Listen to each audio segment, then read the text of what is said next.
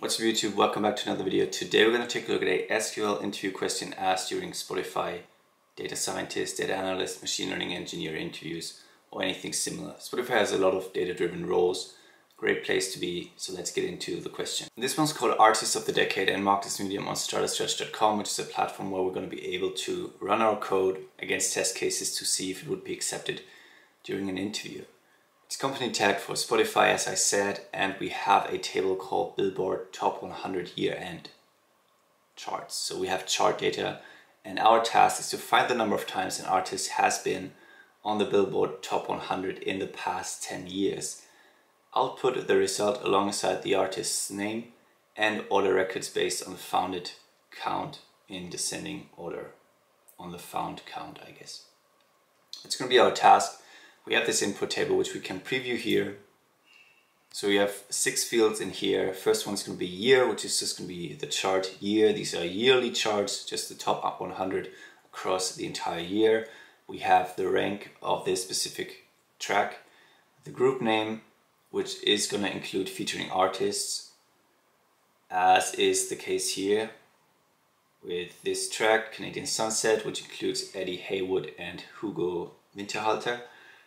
And the next field, artist, is gonna be propagated for each artist in that group. So if we're gonna sum it up for Eddie Haywood, we're gonna have all tracks that he's featuring on, or yeah, he's the original artist on. So everywhere someone contributes is gonna be recorded here as one row in here. And we also have the track title and an ID for that entry. That's it. Pretty simple instructions. We're just gonna find the number of times each artist has been in the Billboard Top 100 in the last 10 years. They could be in there with several tracks, as is probably the case with Elvis right here, for example. And we just want to output the artist name, how many times they showed up in the top 100 charts in the last 10 years, and then order it descendingly based on that count. So we're gonna have the artist on top that appears most in the top 100 charts in the last 10 years. So let's get started on that. So we can also preview our solution or expected output, and it's gonna have artist and that count in here. So we're gonna go ahead and select artist, and this should be a count, since we're trying to count up how many times they showed up in the charts in the past 10 years. So we're just gonna count star for now. We're just gonna count entries, since each track should be one entry or one row, and that should give us that count. We're gonna call it count 10 years as in the expected output, and we're selecting that from this table name, which is too long for me to spell, so I'm just gonna copy paste it here. And since we're counting up using an aggregate function, we also need to specify what we're grouping that by. In this case, artists, we want to we want to count the number of entries in the top 100 charts per artist, not for the entire table. That's why we're using group by artist here. And that code should already be running. Let's try that and see what we get. We do get a count per artist, and we have Ray Charles showing up in there 10 times. But Ray Charles probably hasn't been active in the past 10 years. We still need to put that filter in there, and that's what we're going to do right now.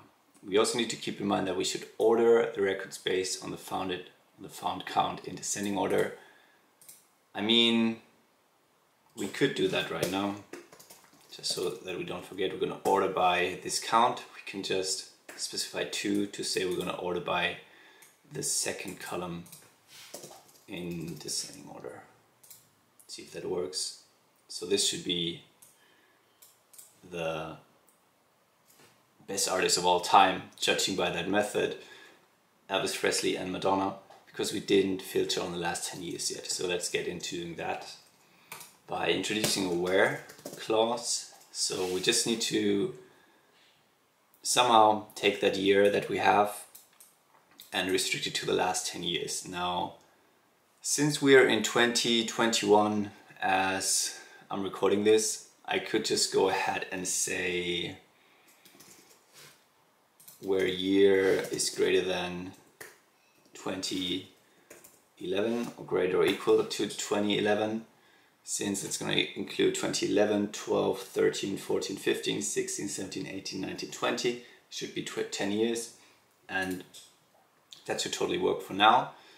And if we look at the 5 first rows, which are always included in the expected output, that would be the correct solution for now. But as soon as the year switches over to 2022, this wouldn't work anymore, because it would include the last 11 years.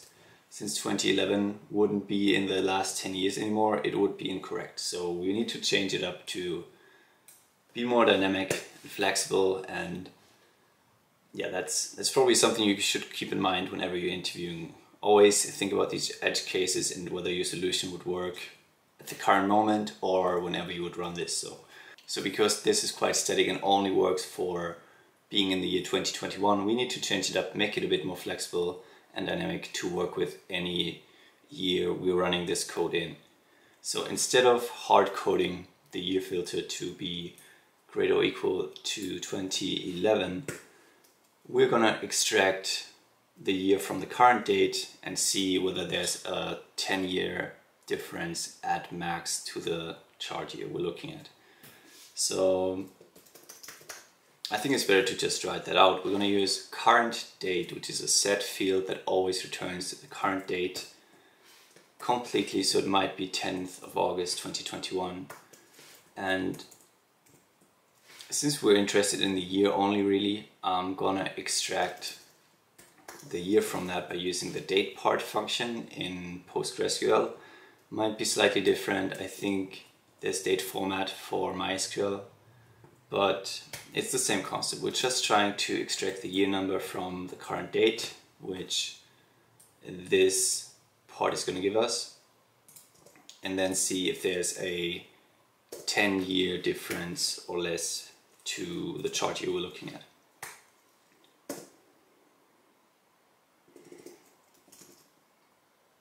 Year.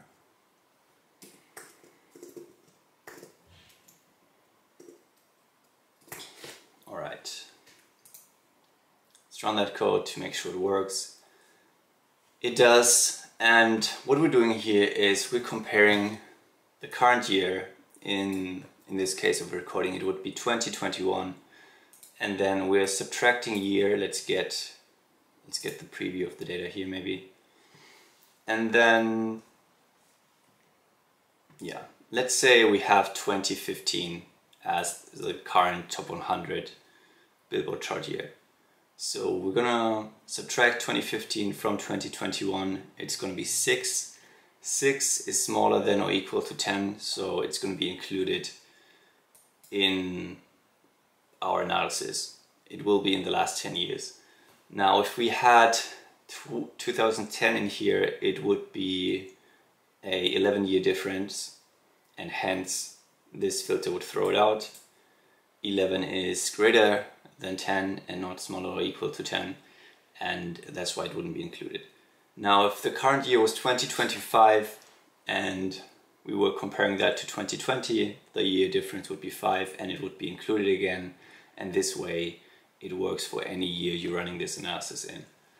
And that's pretty much it for that question. This just allows us to dynamically look at the last 10 years. We already took care of everything else, so if we check that solution, it's going to be accepted. Now that's pretty much it for that problem. If you want to practice this question, head on over to StrataScratch.com with my sponsored link in the description below and search for that problem.